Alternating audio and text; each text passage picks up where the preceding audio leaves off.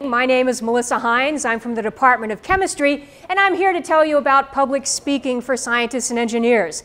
And obviously the first question is why am I the one to tell you about this? Well, back when I was a sophomore in college, I realized two things.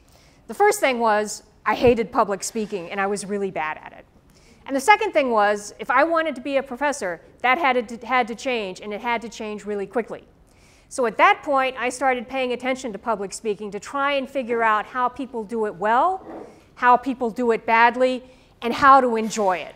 And I am here to tell you that, okay, it took a few years, but actually public speaking can be a lot of fun. Speaking about your own science can be a blast. There is nothing better than standing up in front of an audience and telling a great story. And there's also nothing worse than standing up in front of an audience and bombing.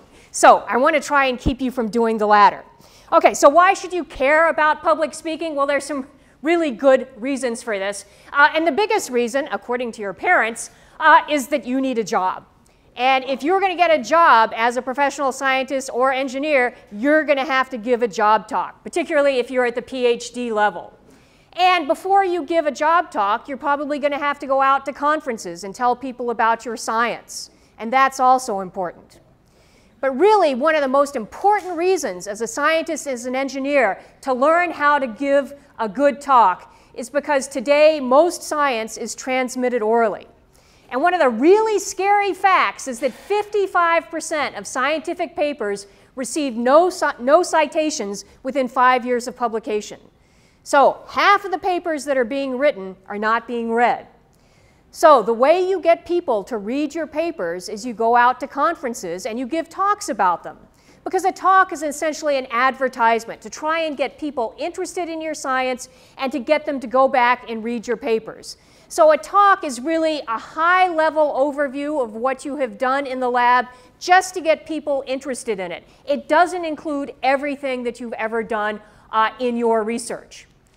So the first thing you need to do when you have to give a talk is you have to plan your scientific presentation. And that sounds obvious, but let me tell you what most people do when they have to give a scientific talk is they open up their laptops and start writing at slide 1. And that's a really bad way to give a talk. You have to plan your message if you want to be effective. And so what you want to be doing is you want to be telling a story, not presenting a report. This is so incredibly important. Now, what's the difference between a story and a report? They're both ways of transmitting information, right? But when you're telling a story, you're trying to get people interested in a story and you're trying to keep people's attention. On the other hand, you know what it's like when you write a report because as an undergraduate, you've written in many of these things. And there you're just trying to get as much partial credit as possible. So you take everything that's supposed to be in the report and somehow you cram it in there in one place or another and hope that the poor person who's reading it is going to find that information. Very, very different mindset. A report, everything is crammed in. A story, you're worried about whether the audience is going to be paying attention to you.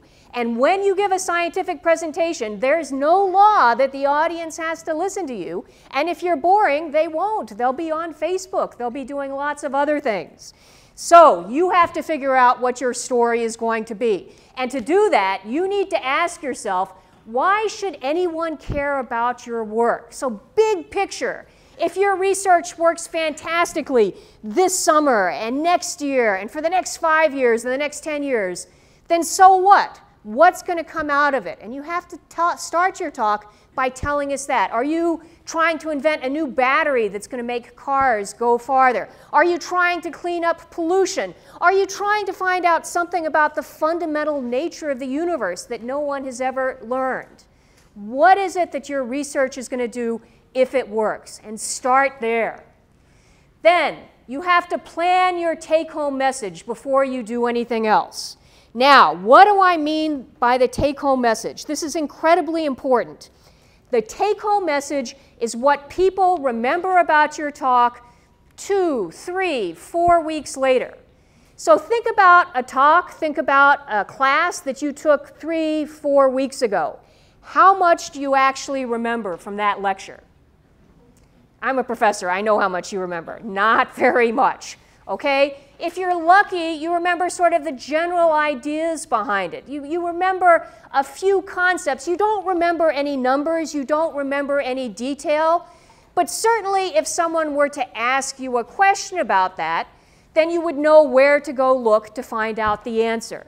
So the take-home message is 2 sentences, 3 sentences, really big picture about what you have done. And that's what you're trying to get across to your audience.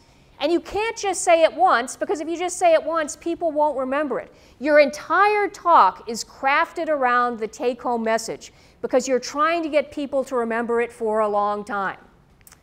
The second thing is, and this is quite important, is you need to know your audience. You will give a different talk to a different audience. Okay? Your message has to be tailored to the audience. So never overestimate your audience. And that's what happens when people first start giving scientific presentations, because for so long you've been sitting in lectures and feeling sort of bamboozled and overwhelmed. And so you think that that's the way people should feel during good talks. And they shouldn't. Okay? If you're giving a good talk, most everyone should be following along. And they should be following along normally. You're not supposing that they're sitting there and concentrating with all their might. They're just sitting there. They're eating sandwiches and cookies. And so you have to be at a lower level, and you have to be more engaging than you would normally think. It can't have lots of numbers in it, can't have lots of equations. You're just giving essentially an advertisement, an introduction. If people are really interested, they're going to go and read your papers. So what I want you to do at the end of this summer, and whenever you give a talk, is I want you to aim your talk at the median person in the audience. Don't just aim it at the one person who knows your field really well, because if they know your field really well, chances they're on Facebook and not listening to you. You want to be trying to get the most people that you can interested in your research. So I think most of you are going to be giving a talk at the end of your summer program. So let's do an experiment and let's find out who the median person or the median audience is in this room. So how many of you are chemistry majors? Raise your hand. Okay, median person is not a chemistry major. I don't want to see any of those nasty arrows being pushed, okay? Because most of these people aren't going to understand it. So how many people are material scientists? Raise your hands. Okay, not the median audience, so watch it with those phase diagrams. The rest of the world doesn't understand them. Okay, how many of you are theorists? Raise your hand. Oh, there are only 2 of you, so you guys got to be really, really careful. It's not you. How many of you are physicists? Raise your hands. Okay, but still not the median audience. How many of you are biologists? Okay, so how many of you are majoring in either science or engineering? Aha, so the median person is majoring or has majored in science or engineering, and that is the common denominator. So your talk has to be aimed at that audience. You can't assume anything more, so you're at a bit above a general New York Times audience. You've got a good audience, though, because you know that they all like science and engineering, so that's on your side. But the details you need to be really careful with. And some of the things you take for granted, like organic chemists, those little, diagrams of benzene and stuff, most people don't understand those. You have to speak more broadly. Okay, so now you're going to be telling a story. Let me tell you about the trap that a lot of people fall into when they give scientific presentations. You have been in the lab for all summer, maybe longer than that, maybe years, doing science. You're like a detective. You're leaving no stone unturned, no idea untested, looking at the tiniest detail with your little magnifying glass. That's great. That's why we all do science. However, that's not how science gets rewarded. So, great quote, in science, the credit goes to the man who convinces the world, not to the man to whom the idea first occurs. What that means is, it doesn't matter what you discover in the lab, how well you understand it, unless you can communicate it to other people. Because if other people don't find out about it, it doesn't matter, and we shouldn't be funding you. We should just let you stay at home. Because the whole thing about science is advancing knowledge. So you can't pretend like you're Sherlock Holmes when you're giving a scientific presentation. This is not what you're going to be doing. Instead, when you're presenting science, you're someone very different. When you present science, this is who you are. Who is this? Atticus Finch, the best defense lawyer ever. Okay? If you don't know To Kill a Mockingbird, I know you know Law and Order. So think about it that way. So, Law and Order, when the defense attorney stands up, what is the first thing they say? The first thing he says is, Tom Robinson is innocent. This is the take-home message. He doesn't stand up and say, you know, Mrs. Marple in the study with a candlestick was doing such and such. No, he wants to get across the idea. He says, Tom Robinson is innocent, and I will show you Tom Robinson is innocent because of A and B and C. And that's the way he starts out. That's the way you need to start out because you're trying to get your take-home message across, and you have a limited amount of time, and people have a limited amount of attention. So no detective stories. Another way of looking at this is who is the audience for these two different things. For Sherlock Holmes stories, the audience was Watson, and he was captive. He had to sit there and listen to all this detail about cigar ashes and nonsense. And come on, Sherlock Holmes was a cocaine addict, so it was not the most interesting thing in the world. On the other hand, here you have a jury, and a jury is a very fickle audience. And if you don't hold their attention, boy, they're going to find your defendant guilty. Okay? So you have to hold attention, you have to tell a story, you have to be engaging. That is the secret behind giving a good scientific presentation. Okay, so let's talk about the structure of the talk. If I were to take a poll and to ask you what should be on the first slide of your talk, 90% of we would say it should be a title slide. Okay? Don't do that. The reason is, if there's a title slide, you're going to put the slide up there, you're going to read the title, you're going to read your name, and then flip past it. Doesn't do you any good. Instead, you want the first slide, which is the most important slide, to be engaging and to capture people's attention. So make your first slide an introduction slide and have the title on the top. This is by far the most important slide in the entire talk. This is the only one where you're basically guaranteed that the entire audience is going to be paying attention. And if you blow it here, you've blown it for the rest of the talk, and no one's coming back. So it's got to be important. It has to give the big picture, what's going to happen in 10 years if my research is completely successful. Or the way I like to put it is, it has to pass the grandmother test. Now, what's the grandmother test? The grandmother test is when you go home after this and you see your grandmother and she says, so what did you do this summer? And you have to tell her. If your grandmother is like my grandmother, then she's dead. Oh, okay, let's not think about that. Okay, so she's dead and is not a scientist or an engineer. So you have to be at a really low level. Grandma does not do equations. Grandma probably does not have a science or engineering background. If you're lucky, Grandma reads the New York Times. So your introduction has to be at the level of the New York Times to a general science and engineering audience. And honestly, if you learn to speak at that level, you will be a fantastically successful presenter. That is the level at which most presenters present. Also, it's going to have to introduce your take-home message.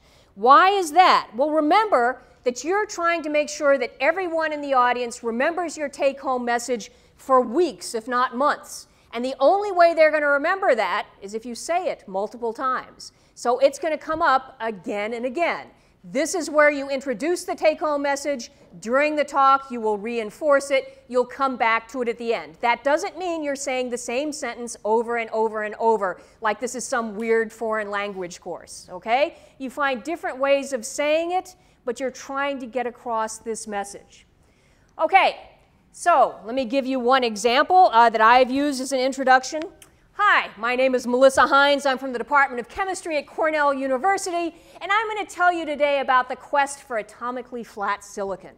Now, how did we get interested in this? Well, we got interested in this for a sort of strange reason having to do with the microelectronics industry, and this has to do with the performance of transistors. Now, we all know what transistors are. They're just little electrical switches. So you switch the flow of current between the source and the drain. And in a transistor, the way you switch this current is you apply a voltage or a potential to the gate.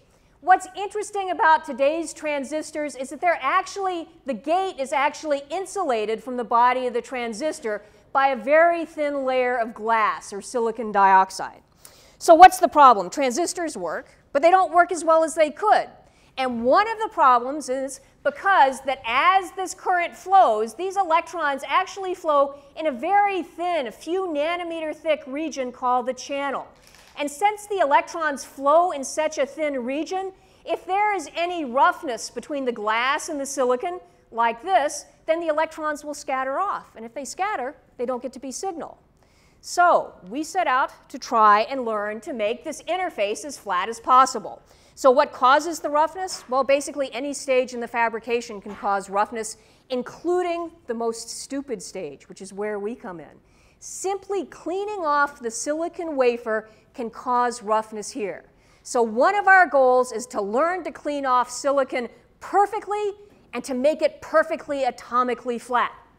And if we can do so, we know we'll make better transistors. So that was our first goal, to make atomically flat surfaces. But as we got interested in this, we said, hey, what if we can replace this gate with chemistry, with molecules?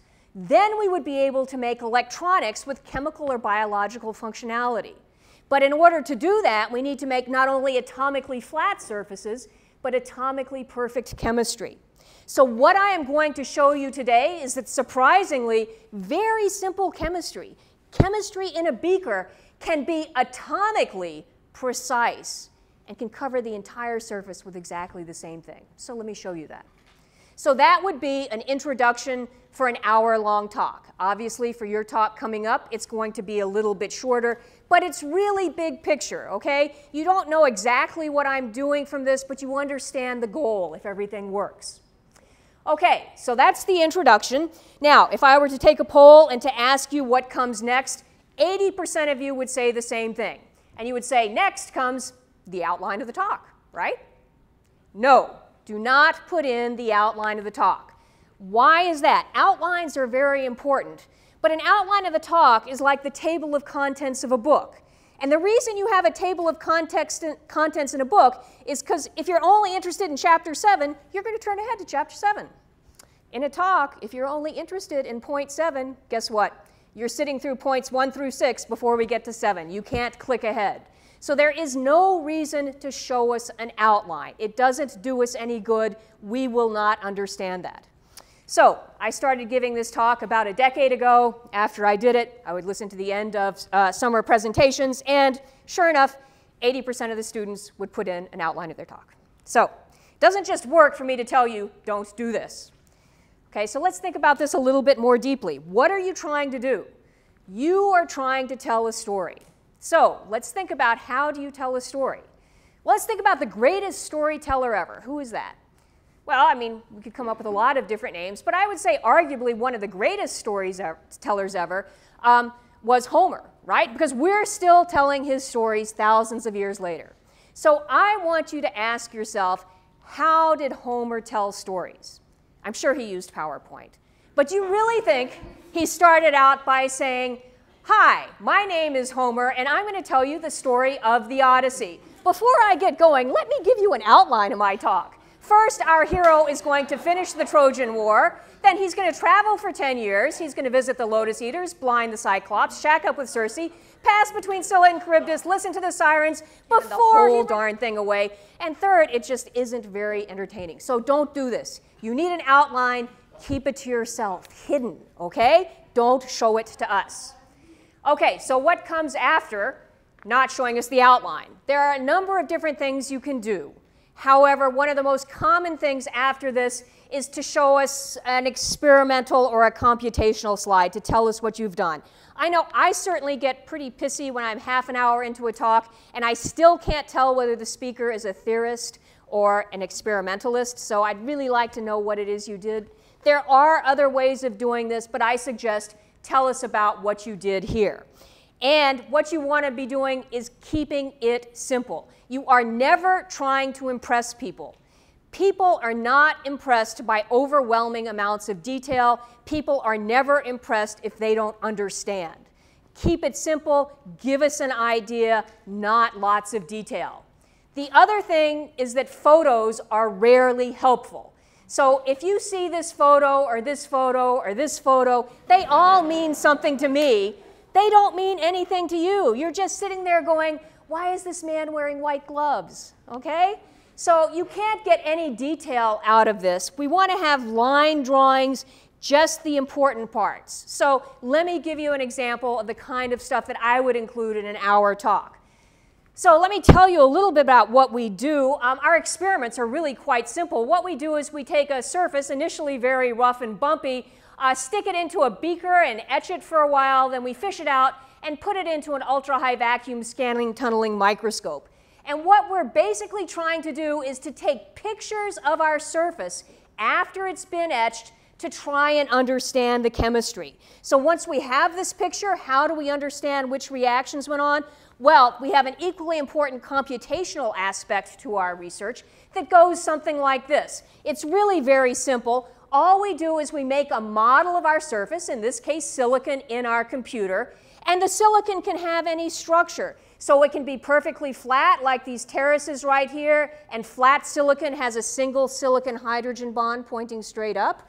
Or maybe it's rough, it has some steps on it, and this particular surface can have two types of steps. One has a dihydride structure hanging off the end.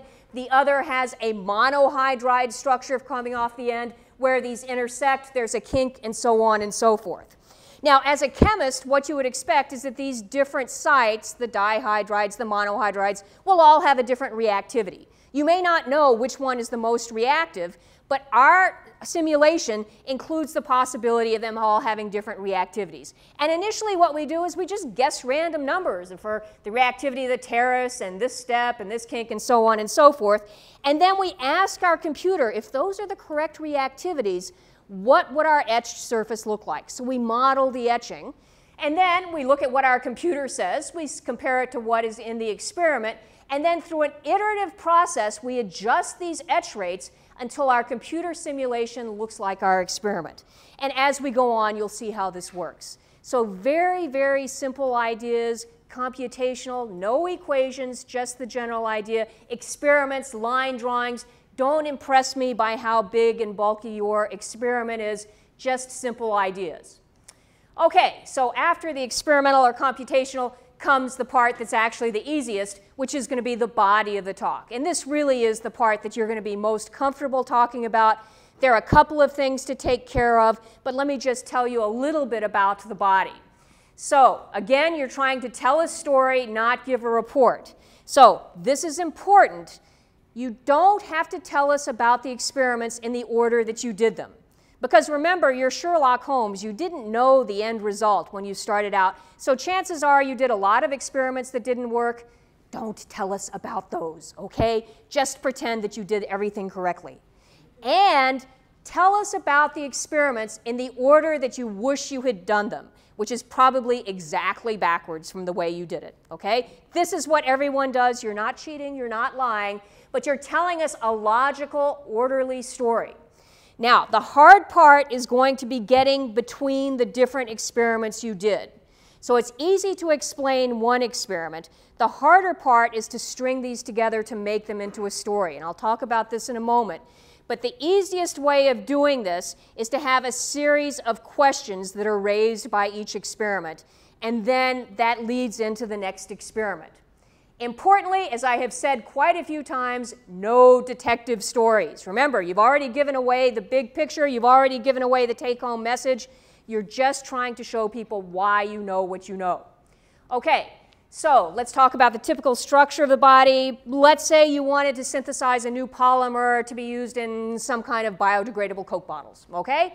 So what do? You go into the lab, the first thing you do is you synthesize the polymer. So you'll have a slide or maybe a couple of slides talking about your synthesis, and then you'll talk about the results of it and the conclusion that you got from this experiment. So I synthesized my polymer using this, and I got a 95% yield. Now you want to talk about your next experiment, so you have to say what question came up. So I synthesized this polymer. The obvious question is, did I synthesize what I thought I was going to? And so you ask the question raised by the first experiment, and that leads you into your second experiment, which might be characterization of the polymer, and you'll talk about the experiments that you did to do that. You might do GPC, might do NMR, something like that. Talking about each of these different slides is going to be very easy for you because that's what you've spent all your time doing in the lab. The hardest part is making the transition from here to here. So you need to know what this question is going to be, and it's either going to be written on the slide or you have to know it in your brain because you're going to be practicing your talk. So after you do the characterization, well, then the question is this material good for Coke bottles? So then you have to go and you have to do your third experiment. You have to test it, do mechanical properties, something like that. You get results from this and conclusions, and that takes you off to your conclusion slide. So again, this is the easy part. Knowing how to get from one to the other is the part that's going to require you to give some thought. Okay, so typical structure of a body slide. I know many of you have been, all of you have been in talks before. You know basically what to do here, so we'll go through this quickly. The general idea is that the title has to summarize the main point of the slide. One thing to keep in mind is that when people are listening to talks, usually they're trying to pay attention. All right, sometimes you're not. But sometimes they lose their train of thought because something came in on Facebook or whatever, and they inadvertently got distracted, and they want to rejoin the talk. You have to keep in mind those people. So some people missed a little bit of what you said. Maybe they didn't understand it. They need to be able to rejoin the talk. And that's why you have informative titles up at the top. In the middle, you have your data. And so you can imagine, looking at this data here, I have plotted quality factor as a function of bulk atoms over surface atoms. And you're probably going, what in the world does that mean? And that happens to everyone. And so because of that, you always want to have at the bottom of the slide sort of the take-home message about the experiment. So in case you don't remember what quality factor is or why I'm plotting it this way, the data strongly suggests that the surface losses dominate.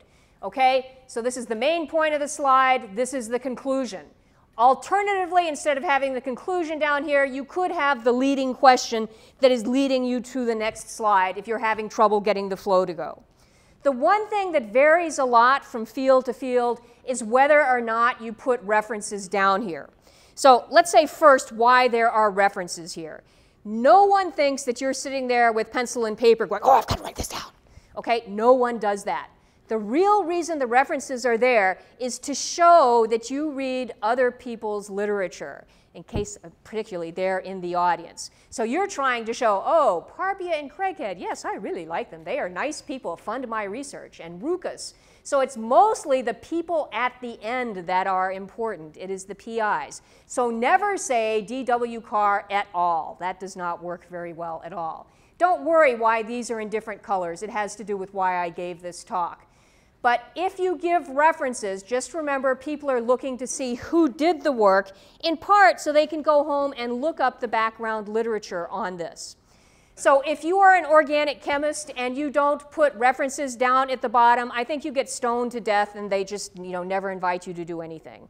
Physical chemistry, it used to be no one put them down. It's becoming more important. You have to ask people in your lab how important this is and which references absolutely have to be at the bottom.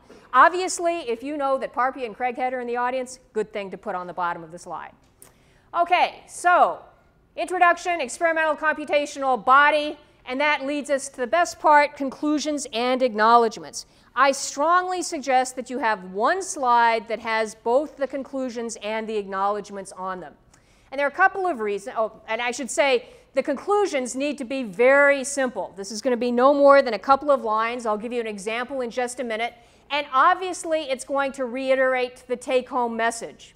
But the reason that I like to have the conclusions and the acknowledgments on the same slide is if you are out of time and somehow you took a little bit too long in your talk, you can just put this up there and you can leave it there and you can let the audience read it. Otherwise, you're going to have to put up the conclusions and then go to the acknowledgments. And that's not something good to be leaving up on the slide. So let me give you an example. This is a conclusion and acknowledgement slide that I used after an hour-long talk. So 2 main points, 2 subpoints. This is probably one of the most verbose conclusion slide I ever used. For your talk at the end of the summer, 1 point, maybe 2 point. Very, very simple. Acknowledgements. When you give the acknowledgements, if these people are not in the audience, I just say, and I'd like to acknowledge the wonderful graduate students who did the work. If the people are in the audience, you have to be a little bit more verbose, but this is not the Academy Awards. A sentence, 2 sentences, that's fine. Let's not talk about their experience in first grade or anything like that. It is vital that you put down the funding agencies at the bottom, and it's truly vital. You don't have to say anything else. I just say, and I'd like to thank the nice people who paid the bills. But it is important that it be down there, and you need to ask your PI who needs to be credited, because it's usually more than just one group. Okay, now the part that gives me the most nightmares. I shouldn't say that. But it's handling questions. How do you deal with the questions? Because your talk, you can practice and practice and practice, but then the questions, you never know what people are going to ask. So let me give you a couple of things to think about. First, make sure you understand the question. One problem is that the people asking the questions, obviously they're out in the audience, many times they're sitting in the back row. It can be very difficult to hear them. And a lot of times scientists, engineers, they come from different countries, so they may have an accent. So it can be difficult to understand it. It is always fine to ask, did you say blah, blah, blah? If you're not sure exactly what people have asked, it is also fine to rephrase the question. And you can say, well, are you asking such and such and such and such? And if you got it wrong, they will say, no, no, no. But if you got it right, and sometimes I rephrase it in a way that makes it a little bit easier for me to answer, then it does help you in answering the question. So don't worry about that. Very common not to understand the question. Second thing is, you need to keep your answers short and to the point. This is not your license to pull out the 4 backup slides that you didn't have time for. Your answer should basically be no more than a minute.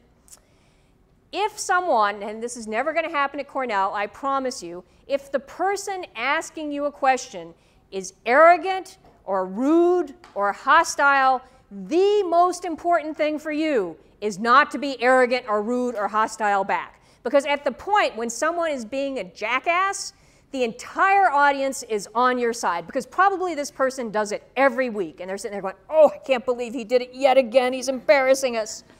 If you are arrogant back, then the audience is like, oh, let me out of here, it's 2 of them, okay? So you just have to smile, you just have to continue the conversation. Now, what about some useful answers for awkward questions? So there's someone in my department who always asks the speaker, regardless of what the topic is, he always says, have you thought about the implications of the fluctuation dissipation theorem on your research? And the person will be like, I'm synthesizing polymers. And so they're like, no. And it's always fine to say no or I don't know when someone asks you a question, but I know that you're not going to want to do that. I hate doing that as well. So one answer to have in your back pocket is just to say, well, that's an interesting point. I'll have to think about it, okay? And that works for so many questions. It's the easier way of saying, I have no flipping idea. Okay? So then the other thing is sometimes you'll get someone who's really interested in your research, and they'll ask you a question and you'll answer it, and then they'll ask a follow-up question and you'll answer it, and then they'll try to go for 3. And at some point you have to cut this off. And basically after one follow-up, you do need to cut it off. And the way everyone does that is just by saying, maybe we should discuss this offline, okay? And after the talk, they'll come up and talk to you, but that gives other people a chance to ask questions. Okay, so the last thing I want to tell you about is watch out for ringers. And so let me tell you a story that was told to me when I was a graduate student. I had this solid-state physics professor, great guy, really sweet, really nice, complete genius, okay? And so he comes in to talk one day, and he says, you know, I want to tell you a story about a talk I gave when I was a young assistant professor. I thought I was a real young punk back then, and I got the call. I got the call to go to Bell Labs to talk about my research, and that was like Mecca. So I go out to talk about some research that I had just completed, and I was feeling really proud about this because it used this new technique known as Wannier functions. And so I didn't think anyone in the audience would have known about it, and I'm pretty studly for doing this. So I'm going on and I'm telling my story about my research, and then a hand goes up in the audience, and I say, okay, yeah, what's their question? And he's like, yeah, I was wondering, did you normalize those functions? And for those of you who haven't had quantum mechanics, this is just a very straightforward procedure. So did you normalize these functions? And he's like, no, you know, that's the great thing about Wannier functions. They don't need to be normalized. You can just use them out of the box, and they work. And so he goes on, blah, blah, blah, blah, blah, blah, blah, and then he turns around, and there's another question. And it's the same guy. And he says, yeah, got a question? And the guy's like, yeah, you know, I was just thinking, I was thinking that it would just work so much better if you normalize these functions. I just think that it would make your research be, and he's like, no, you don't understand. Wannier functions don't need to be normalized. That is what's good about them. No normalization, Wannier functions, okay? No normalization. So he goes on, blah, blah, blah, blah, blah, blah, blah, blah, blah, and then he turns back around, and it's the same hand. And the guy, yes, can I answer it? And he's like, oh, well, you know, I was thinking normalization would just make your results. And he's like, no, you don't understand. They don't need to be normalized. They just don't, okay? Accept this fact. It is what it is. And then he turns around, and he's talking and talking, and he looks back, nothing, talking and talking, talking. And he makes it through the entire talk, okay? And so after the end, the person who invites him comes up, and he's like, who was that guy in the audience with all of those questions about Wannier functions? Who do you think it was? Wannier, okay? So, A, if there is someone famous, we now have the internet. Look up what they look like so you recognize them, okay? But the bigger answer here is never be arrogant and never be hostile. There's always someone who knows more than you do. Talks are a great way to get new ideas, and giving a talk is a way of exchanging ideas and of learning. It's not some weird gladiator contest where you're trying to kill everyone else, okay? So just go into it with an open mind that people are going to give you great ideas. Okay, so let's talk about the intangibles about giving a talk, because that's just as important as the structure. So presentation style is very important. You have to speak firmly, slowly, and confidently. Okay, ladies, if you stand up here and talk in a little girl voice, guess what people will think? They will think you are stupid. It's not fair, it's not right, but you need to learn how to project. You need to learn to be confident. It is amazing how much difference that makes. So you need to practice. You can easily fill this room with your voice. I can do a room with 500, okay? So you can learn to speak loudly. You need to speak slowly. Many people are not native English speakers, so they're trying to understand. If you have an accent, pay attention to the consonants and really try and spit them out and alliterate. It will help your accent be understood. You need to look at the audience. When I took macroeconomics as a junior, the lecturer gave all of his lectures with his eyes closed. It was the most creepy thing in the world, and that is all I remember about macroeconomics. Now, I know some of you will be scared in talking. You can't tell whether I am looking at you or not looking at you. If you're worried, don't look at people's eyes. Just look at their heads. Look a little bit above. Never make the mistake of looking below the head, okay? It's creepy as well. So keep your eyes up there, especially if you're a guy, okay? You also have to learn to use the pointer, the clicker, and the microphone. And if you've never done this, I know it looks easy, but it's much less easy. If you have never been tethered to a microphone before, you should probably practice this because it's really easy to trip on it. Fortunately, I have done this. Pointer and clicker. I strongly suggest you use two. Pointer in one hand, clicker in the other. The reason behind this is it's easy to get confused in the middle of the talk and to click when you want to point and point when you have to click. Okay, the pointer. If you've never used a laser pointer before, when you go and you try and point at something, what you might find is that as you try and point and hold your hand stable, it's going to get more and more jittery, and the more you try and hold it stable, it does not work. So if that happens to you and you look like you are on crack, all you have to do, don't try to hold it stable, just start making circular motions, make linear motions like this. One of the things when using a pointer is remember to look at what you point at. I had a student who would point at things and then he would turn around like this. And then everyone's like, okay? So, and even if you don't do that, he would do this. You know, and then it just doesn't make any sense, okay? So that's when you're using a laser pointer, which is most of what you're doing. If you are in a smaller audience, I strongly suggest that you use a mechanical pointer. It actually works much better. It's easier to use. It does require a little bit of thought, though. So for example, with a mechanical pointer, you are going to point. You are not going to beat into submission, okay? We should not actually hear you pointing. Same thing about pointing and turning. Don't do this, okay? That does not work very well. The microphone. Microphones do not go where you think they go. Never place a microphone down here. We will just hear whether you had lunch or not. The microphone goes very high. It goes right about here. It never goes on your collar, because if it's on your collar and you turn your head, you lose the microphone. So it needs to be dead center. Women, a lot of times you will go to put the microphone on and you'll be like, oh, it doesn't work on my shirt. And that's true, it doesn't. They're usually for men, and men's shirts button in the opposite direction. So what you do is you take the microphone off, the little clippy thing pulls off, flips upside down, and puts it back on, and then it works on your shirt. And be sure to leave it that way to screw the guy behind you. Everyone should know this. Okay, if you are not wearing a button-down shirt, suppose you go and put on a sweater or a dress, just grab a big old handful right here and clip directly onto that. You're going to your interview talk,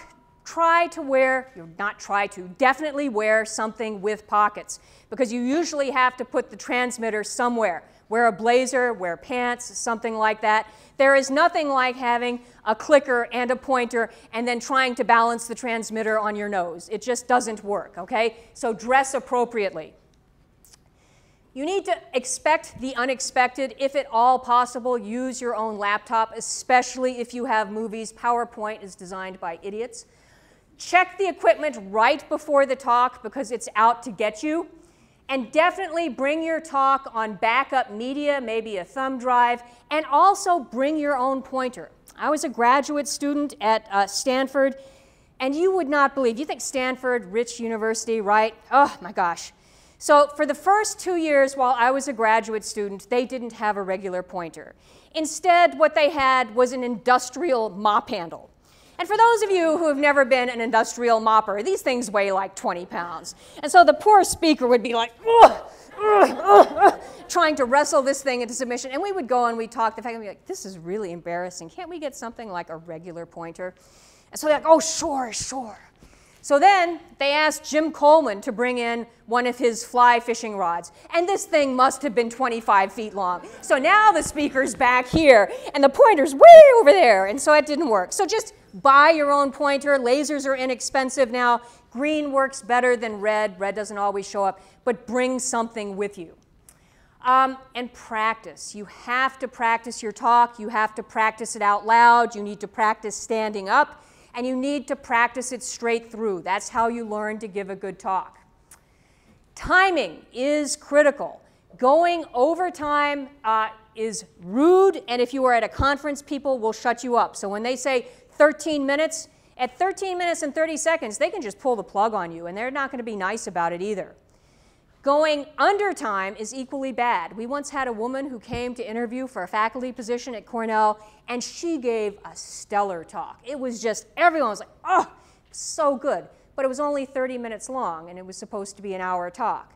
And so what happened is the people came out of the talk saying, wow, she did really great science.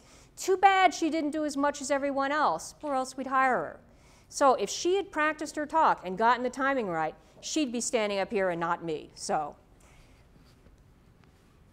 Okay, rule of thumb. This is a really hard one because people have different styles when they're giving PowerPoint talks. Somewhere between a minute and a minute and a half per slide is really good. You don't want to be sitting there going click, click, click, click, click, because people have to digest what it is that you are talking about. And so just try and keep it at a sane number of slides. The conclusions and the acknowledgments are typically a little bit faster, but on the other hand, the introduction is something it's typically a little longer. So going too quickly will annoy the audience, even though it's otherwise a great talk. And of course, there should be only one concept or experiment per slide. So the nuts and bolts, I've already told you, you want an informative title and self-contained content. You want to be using short phrases, not complete sentences. And the reason for this is if you put a complete sentence up on your slide, people will read it. And if they're reading, guess what they're not doing? Listening to you. So only short phrases is a way to help people remember what you are saying. No garish or gratuitous colors. My general rule is don't use any of the primary colors, so don't use bright red, bright green, bright blue. Just tone it back a little. So instead of bright red, go for a maroon. Instead of a bright blue, tone it down a little bit. That will make you look better than 95% of the other speakers. You don't have to be perfectly color coordinated because let's face it, you're talking to scientists and engineers and we're pretty challenged in that area. And then, of course, you're going to put your conclusion or your question at the bottom of the slide. Okay, so this is a truly hideous slide that I pulled from one of my long ago students' talks. And so we'll just go through how hideous this thing really is. And there are just so many things that don't work about this slide.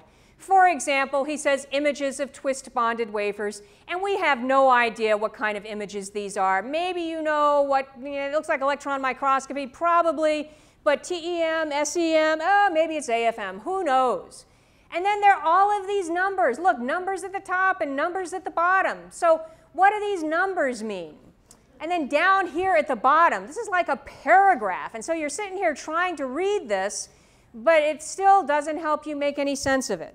So obviously there are things that you can do to make this better. I think one of the real things that's missing from here is you're talking about twist-bonded wafers, and there's no real explanation of what it is we're looking at. So an improved slide might look something like this, where now I have a sketch of the experiment and the buried dislocations. And I know I haven't gone in enough detail for you to understand what's going on, but this is a sketch of the experiment. And now I'm talking about small-angled buried dislocations, and I've labeled the twist angle and the dislocation spacing. I have a conclusion, and so I have done everything that I have told you to do, except for one thing, and that is when you look at this slide, your eye just doesn't know what to do. It doesn't know where to start. It doesn't know where to end. It doesn't have, there's no real train of thought on this slide. And that's the one good thing about PowerPoint. And so with PowerPoint, you can use animation. And I strongly encourage you to do this as a way of leading people through complicated experiments or leading people through your data. And so for this, I would just start out and talk about what the experiment is. And so I'd say we make these buried dislocations. Then we take TEM images of them. And here are the images. And you can see as we increase the twist angle, you can see that the features get smaller and smaller. And this is actually quantitative. So as we increase the twist angle, we decrease the dislocation spacing, or we increase it going in the opposite direction. So animation is really your friend, and it's something that you need to get comfortable with, and that's why you need to use a clicker, because otherwise you have to keep running back and forth to the computer. Okay, one thing that students used to spend a lot of time thinking about was which of the pre-prepared slide formats that come with PowerPoint should you use. And out of a RU program of 30 students, 28 of them would use the same slide format, which is this one. So what's wrong with this slide format? It's too colorful. What was that? You can't read the title. Look, you can't read the title down here. And that's because you've written it in white. So if you write it in black, you're going to have the same problem down here. Anything else? Yeah. Yeah, it's distracting and unrelated. This has nothing to do with anything that is going on. It might look cute the first time you ever see it, but we've all seen this, and we've seen this for 5 years. So don't do this. Instead, if the most interesting thing about your science is the background of your slide, don't give a talk, okay? So just use a plain background because you want your science to come out to the foreground. So there are two choices. One is you can use a dark solid color, like I do, black, or potentially you could use dark blue. I am a microscopist, that is why I use black, and actually black looks much better if you don't use these white backgrounds. But black is going to give you the highest contrast if you're a microscopist, so that's really important. There are problems with this. If you use a black background, you have to redesign all of your graphs so that they're labeled in white to make them stand out. That's what I do. It works really nicely. It looks better. You may not want to do that. One thing to be careful about is it's very difficult to match colors between programs. When you look at your talk on a laptop, it will look great. When you look at it coming out of one of these piece of junk projectors, it will look awful, and the colors will look nothing similar, okay? So black is always black, white is always white. Everything else is up to the projector. And so two things that look like they're the same blue on your laptop may be very different coming out of a projector. The other possibility is to use a light solid color, and really it should be white.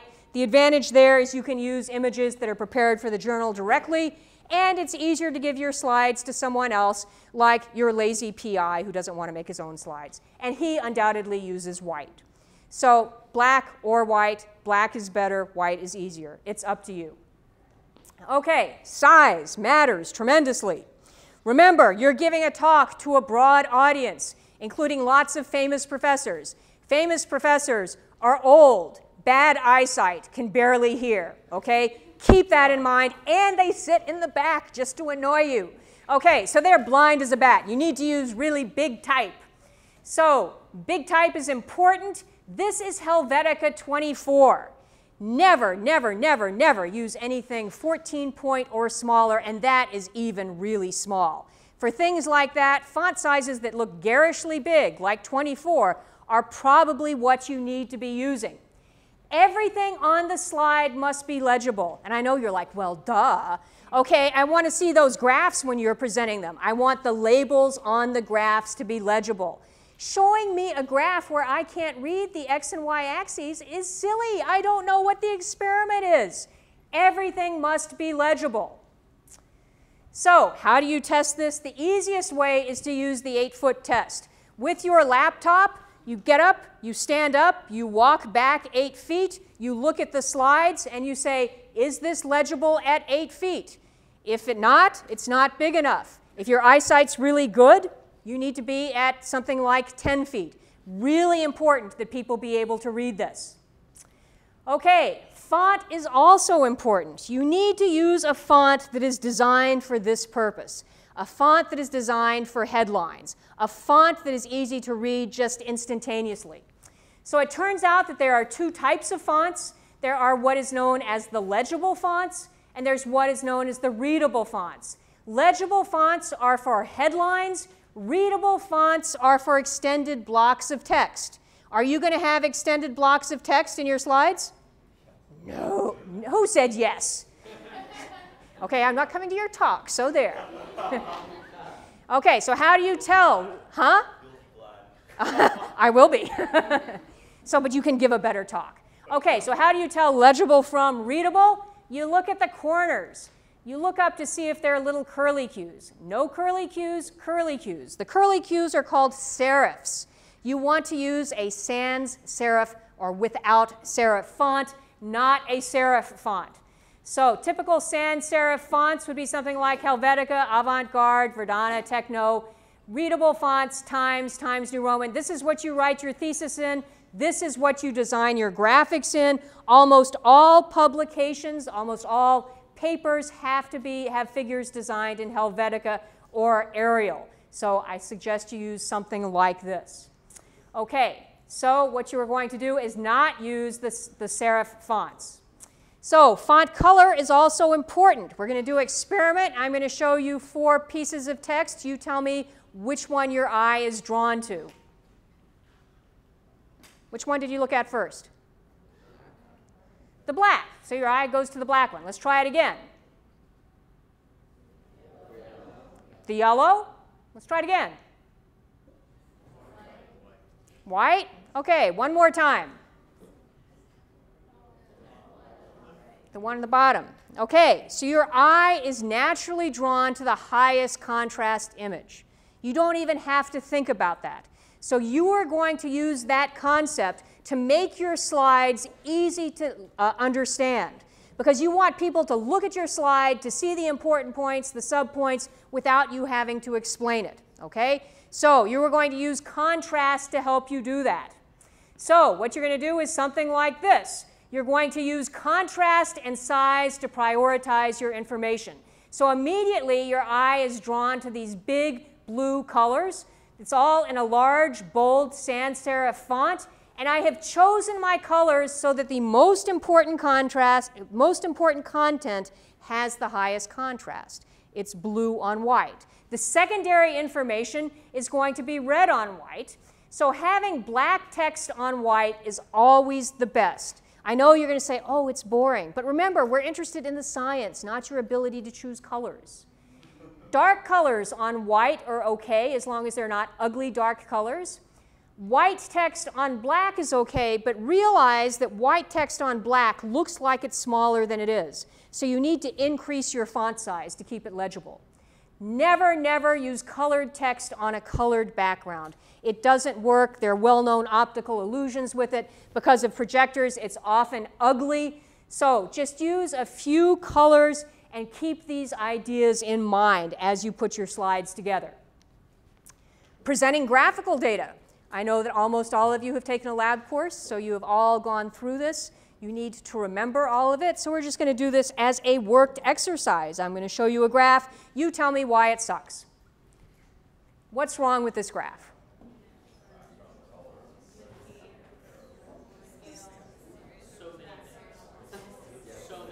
There are so many things wrong with this. So I've heard like this. What is this? This exponential. That's really nice. Look at how the data, A, you can barely see it because it's on a colored background, so you can't see the yellow. It's squished into this narrow piece of the graph. There are these lines that are distracting going across. There's this series 1, series 2, which you have to then go back and try to figure out how that goes with this. But there is one thing above everything else that really sucks about this graph, and I think you all realized it as soon as you saw it, and that is that Excel sucks. And as soon as you see this, you say, this hoser used Excel. They can't even bother to use a real graph and to do something that looks professional.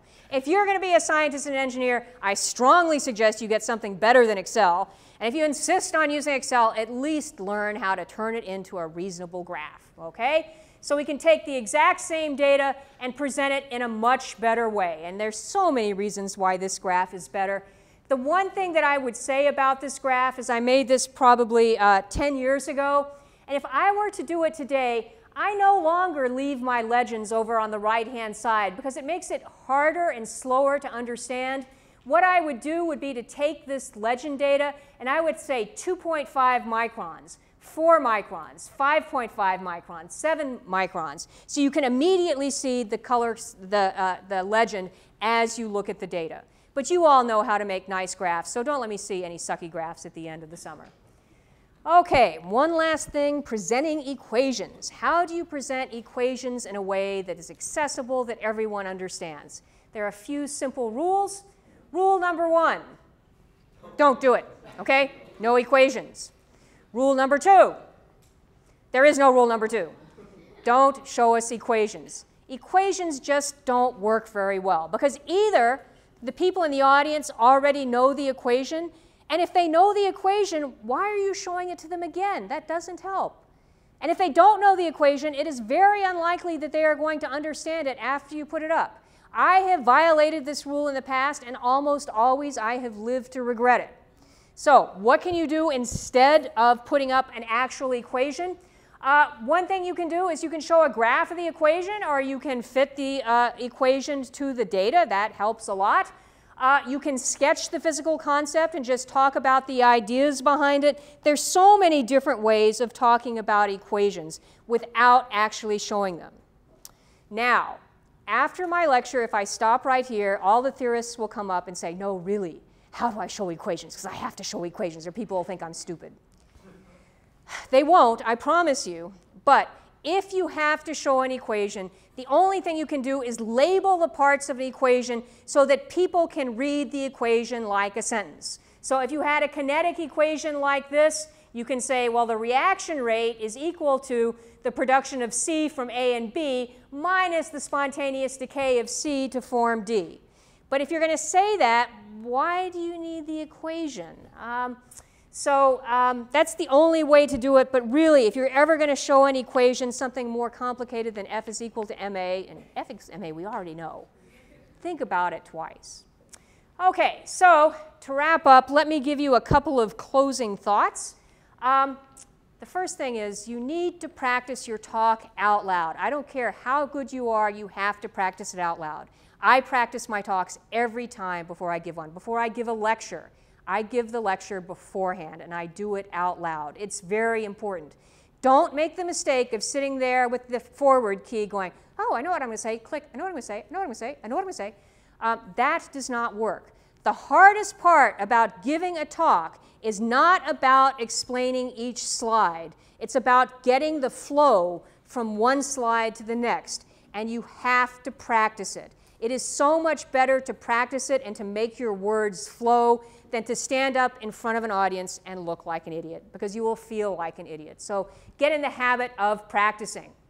You also need to practice your talk on friends. If it's an important talk, you've looked at it so many times, you're not even seeing it anymore, and you don't necessarily see the typos. Let me give you an example. When I was a graduate student, I had to give a very important presentation to our funding agency, the Office of Naval Research. And it was not until the question and answer session at the end with our program manager that I was informed that there are two ways of spelling naval. Only one way actually funds research. The other way, you can guess which way I spelled naval. That was incredibly embarrassing. Don't do that. If I had talked in front of my friends, someone would have known how to spell naval. Talk to people outside of your group. Ideally, you want to talk to someone who's never seen your research before. So then you can understand, you can hear what's completely new, what they don't understand. Because there are things that you say day in and day out in your lab that everyone else does not pick up on as quickly. So ask to speak in an outside group meeting or speak to someone who's not a scientist. It's really very helpful. But one of the most important things is that when someone asks you to listen to their talk, or when you ask someone to listen to your talk, tell them that you want honest, constructive criticism, and you should give it. If there's something that doesn't work, you need to tell your friends, because it hurts to hear it, but it's better to hear it from your friends than not to get the job. So you have to really give good feedback to people and tell people, be honest with me, what sucked, what didn't suck. So with that, that's my thoughts on giving a scientific presentation, and I'll be happy to answer any of your questions.